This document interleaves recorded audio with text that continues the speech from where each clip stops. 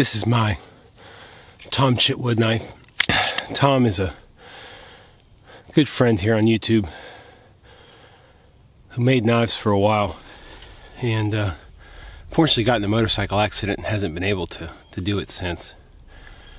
Beautiful knife, super sturdy. And this is a custom sheath by Jeremiah at Country Pepper. He has a Kydex business, and you can see how nice. It's got a little ferro rod. I sent him this knife, so he made it specifically for it. Retention is excellent. Just doesn't wiggle. By the way, Tom, if you're watching, bud, we miss you. Hope you're feeling well. Little hike this morning out on the Wild Azalea Trail. It's actually New Year's Day. This just won't come out on New Year's, but it is New Year's Day, and it's nice and early. Everybody at the house is sleeping in, and I decided to come out and hike around. Actually scouting out for a bushcraft overnighter. Definitely think I found my spot. Not far off the trail, but near some water, and I think it's going to work really, really well. So, plan on packing in a little bit of weight, so I don't want it to be too far in to the trail. It's a beautiful day. It's gonna be a high of about 50 today. Bluebird skies. So I figured I'd come out here and make some coffee. We're going to make some coffee with a drip coffee system. It's from GSI. I don't remember the exact model. I'll put it down below. And also using my Firebox stove Gen2 Nano. I'll show you guys that. But let's finish processing a little bit of wood, and we'll get that thing going. And guys, it's been raining like crazy here. All this outside bark is wet, so I would just suggest just getting off the wettest part while it's still in one piece, just to get this moisture. All this lichen and stuff will make getting your fire started a little bit easier.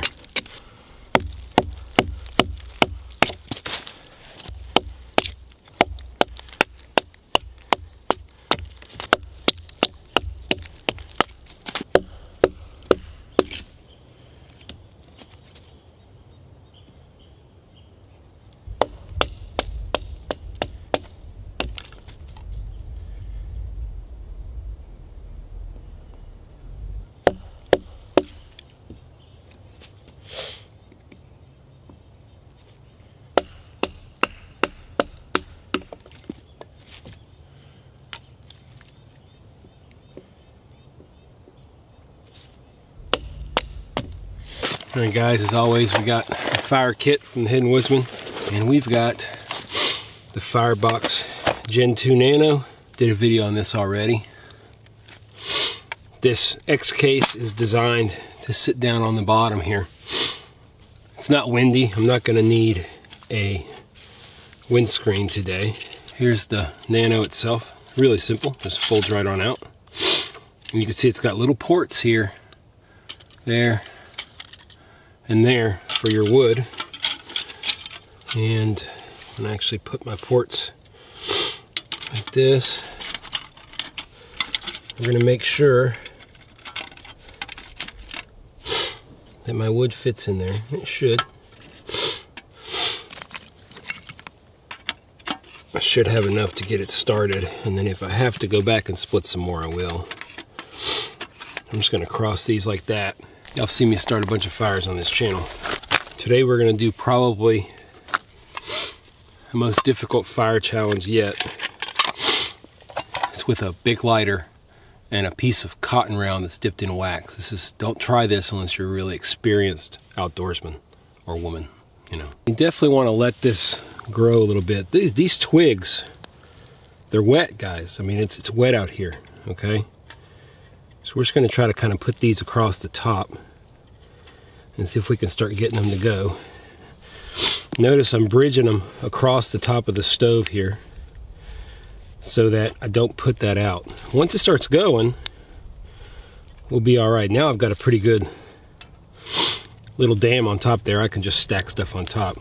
So we're gonna let this start to catch. All right, let's see how this goes. I'm just gonna keep adding little pieces, and then we'll show y'all in a little bit what we're gonna boil our water in.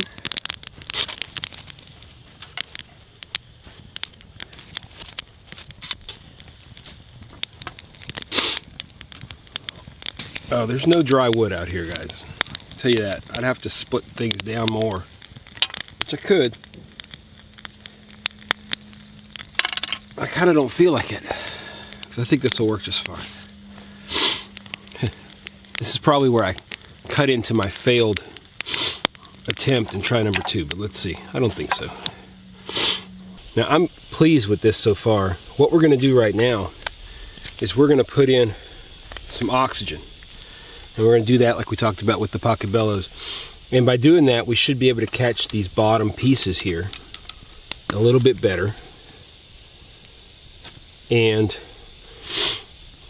I think that we'll have ourselves the start of coffee.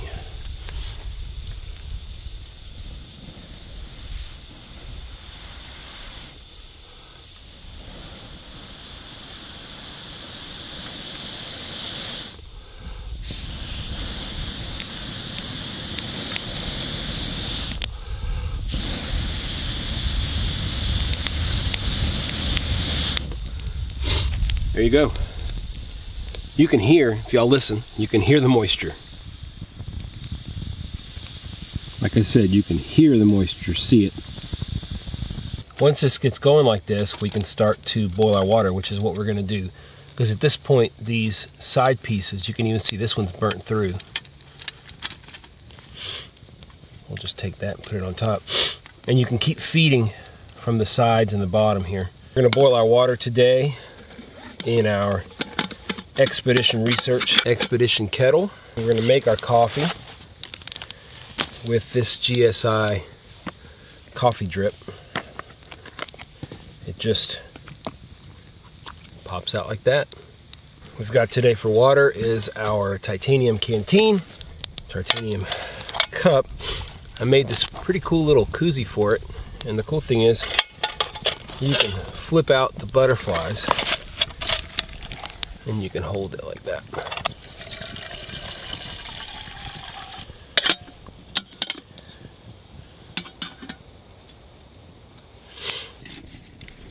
Just keep pushing those in, guys. That's how you keep it rolling. So we've got our mug, and what we'll do basically is just put this on there. One negative to this system is that you do have to carry coffee filters, but that's all right. For day hikes like today, this is great. So we will make our coffee directly into our thing. We're going to put some coffee in here. Of course, you guys know that we've got our heavy cream. Let me show you all this. Now, even as dry as that stuff looked, look at that oak.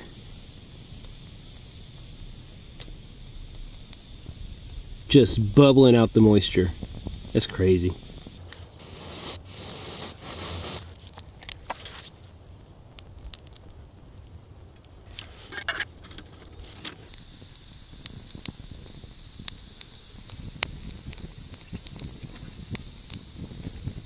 Y'all can see, I mean, this was been real time, basically. That fire was basically dead. I mean, it was really struggling. Use that pocket bellows. Look at this thing. It's just rolling. And now I do have a rolling boil. So let's make some coffee. All right, guys, when you do drip coffee, you want to just add a little bit at first, like that, and let the coffee kind of absorb. And then you can just start dripping it through.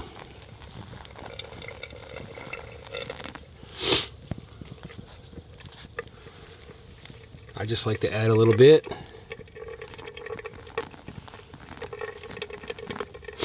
Let it keep rolling. I don't know if you guys can hear all the gunfire in the background, but it's definitely hunting season. Oh yeah. That'll do it. Oh yeah, that's where the money is. Not a lot better than real drip coffee. I haven't really thought a lot about what I talk about. Wasn't really planning on talking much actually, but I'm out here, so. Just did my 10,000 subscriber giveaway, which was great, just awesome. And really excited to give that stuff away. Had my live stream, first live stream, which was a day delayed, as everyone who was there knew. Had some issues come up and I forgot the original live stream time. But it worked out great. We ended up doing a live stream the next night and it was awesome. Had about 50, 55 people. And it was a great conversation, just a lot of fun. It's kind of nice, really enjoyed it. And I have to be honest with y'all, the encouragement I got from everyone that joined into the live stream, everybody's so positive. It really energizes me to keep doing what I've been doing. If you're not a content creator, then you don't know what goes on in your mind. In general, I try to do what I like to do, but at the same time, you also do want to create a popular channel and you want to do things you think people will like. Anyway, I don't want to get too far off topic, but well, actually I can't because there is no topic. Anyway, I just want to say thank you. You know, this year has been great for the channel. I really don't know how many subscribers I've grown in a year, but it's been quite a few. I'm sure I could figure that out. Let's see if I can figure that out. So in the last 365 days, I've gained 3,000 subscribers. I've probably lost 1,000. You guys don't see it, but it's constantly up and down. People leave all the time. It's pretty awesome, 3,000 subscribers in a year. So I really appreciate everyone. And the point of what I was trying to say was the encouragement that everybody gives me and the positive feedback is so big because this takes a lot of time. It's a lot of effort to do YouTube. If you don't realize it, then just get a camera and go out there and try to film yourself doing stuff like this, moving the camera around, thinking about camera angles. You know, you can just go out there and just pop it out, just turn the camera on and do your thing and don't edit it. It's not fun though. I mean, it's just kind of basic, and I don't think that people are going to watch it. I wouldn't want to watch it. So I try to make it more watchable and enjoyable. So what are the YouTube goals for 2019? Obviously, continue to grow the channel. I'd like to get out and do at least 2 or 3 overnighters this year. I know that doesn't sound like a lot, but I'm not Joe Robinette. This isn't my job. God bless Joe. And I think it's awesome that he gets to do that and support his family that way. But, you know, I have a full-time job. I've got 2 kids. And honestly, the goal for 2019 for me is simple. It's just to be a better husband and be a better dad. The rest of this is just, you know, fun. That's what's most important by far. I get a lot of that from my subscribers. There's a lot of community and a lot of just positivity, and I can't thank you guys enough. I try to bring a positive attitude to YouTube. I try to be upbeat all the time. Of course, I'm not always upbeat. Everything doesn't go perfect, but I certainly have no room to complain. My life is really amazing.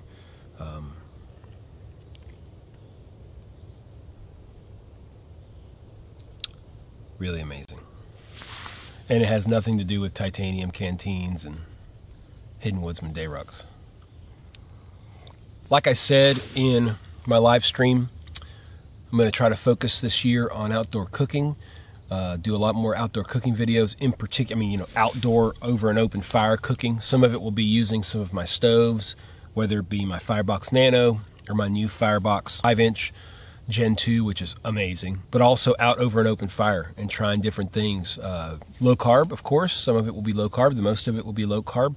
Keto, paleo, whatever you might be. I have quite a few followers that follow that type of diet or lifestyle, I should better say.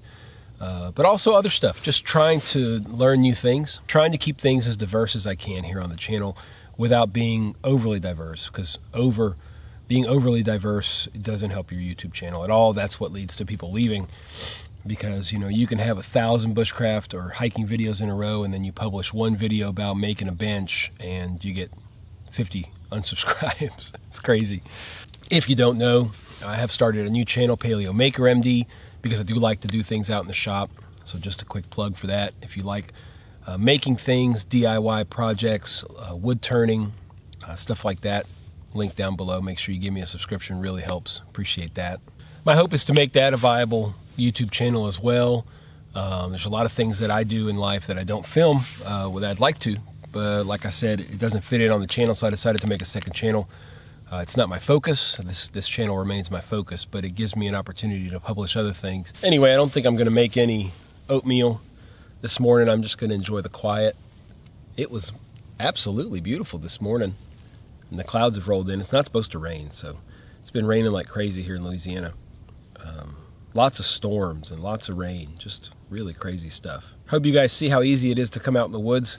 That's what I like to do. Just come out here, process some wood, get my mind off things, start a little fire, make some coffee, and just enjoy myself. And apparently, some of you guys like to come along and watch me do it. So that's pretty cool.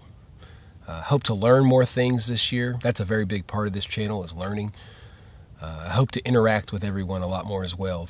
I finally have the community tab available to me. I've been using it in the last couple months, but it allows me to interact with you guys a lot more, which is fun. I'm planning on doing some polls to see what kind of gear y'all want me to review and stuff like that. So in fact, I might put out a poll a little later today. I'm gonna stop talking, drink a little coffee, probably shoot a little bit of video on the way out here, packing up and stuff. I just want to thank everyone for a great 2018, and I hope you guys will stick around for 2019 and beyond. Stay tuned soon for lots of cool videos. I'm going to be putting up my Paleo Hiker MD patches up for sale soon. Pretty limited quantity, only about 80 of those available.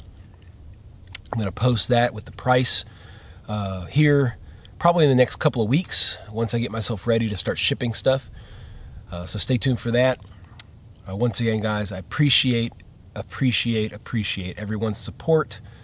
Thanks for watching, and stay tuned for more videos this year here on Paleo Hiker MD.